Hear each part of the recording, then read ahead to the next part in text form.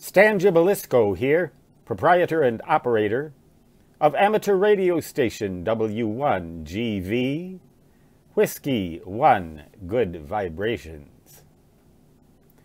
Back in 1979, I moved to Miami, Florida to work for an electronics company, an importer of radios from Japan.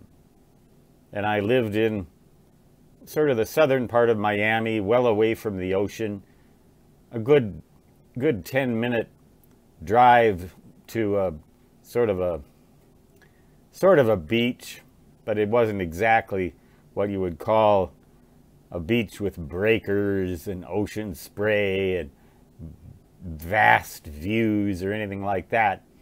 It was in a town called Perrine, one of the unincorporated areas of South Miami. At that time, I don't know what it is now, whether they ever incorporated or not, but I remember wanting to go on little mini vacations to the ocean's shore along Brevard County, particularly Indialantic and Melbourne Beach. So that summer, the summer of 1979, several times I went up on weekends from Miami to Melbourne Beach and Indialantic and stayed in a motel. I don't remember the name of the motel, a nice little motel in a town, as I said, called Indialantic. You can look at it on a map and see where I went. I drove up Interstate 95 every other weekend just about, and spent a little time listening to the ocean and clearing my mind out from the heavy-duty work at the electronics company. Miami was a fast-paced town and diverse, ethnically diverse. A lot of Cuban people there who were very hard-working and very fast-paced, whereas Indialantic and Melbourne Beach were just upstate Florida country towns that happened to be on the ocean. They were regular old southern folks there, not so in Miami. So I got a little bit of respite now and then. One night when I was driving back, probably a Sunday night, when I was driving back to Miami from the Melbourne area along Interstate 95, I came across a car that had broken down, and there was a family standing by it, just standing there, hoping that somebody had come by and help them. It was a mother and 2 or 3 kids. And I had a 2-meter radio in that car, a 2-meter FM radio.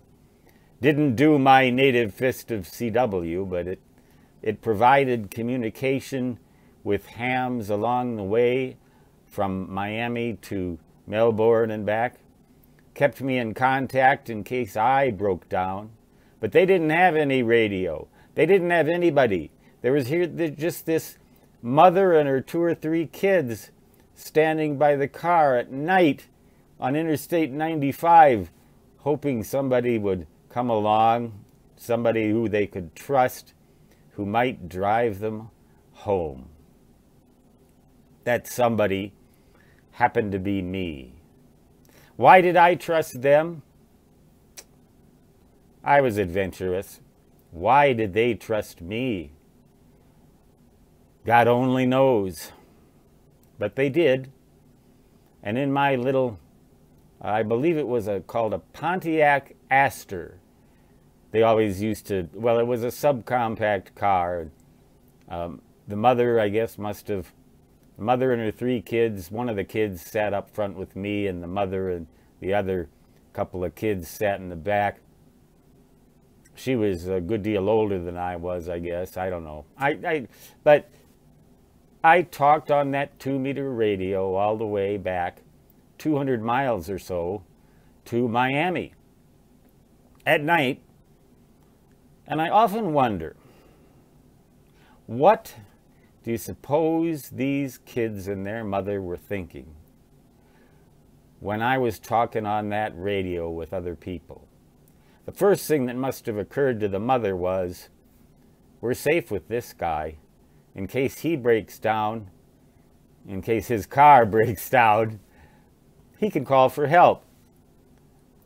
But the kids, I wonder what they thought.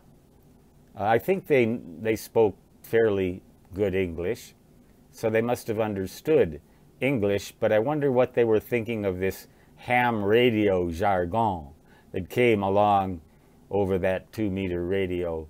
And I chatted with people all the way back, quite a long drive there, 3 or 4 hours. And the mother gave me directions street by street when we got to Miami, and I left them off at their home. No charge.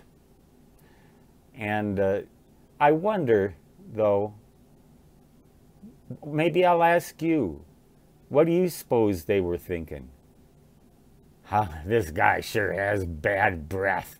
I hope we can last all the way back to Miami before we puke or die. Or maybe they were thinking, geez, that's cool stuff, that radio.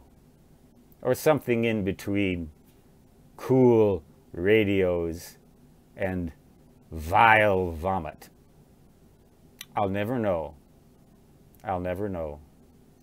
But I thought I'd just deliver you a little fireside chat and let you tell me, what do you suppose they were thinking?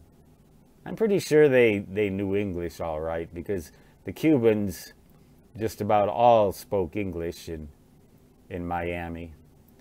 The only thing I regretted about the Cubans in Miami was that I couldn't speak Spanish. I wish I could. Maybe we could have had a conversation on their level, but they were silent. The mother was silent, and the radio and I were alive with chatter. Stan Gibilisco, W1GV, saying 73 and so long for now, which, in my native fist, not on 2-meter FM, but I wish it could have, translated into, or would have translated into, did-did-did-da-did-da.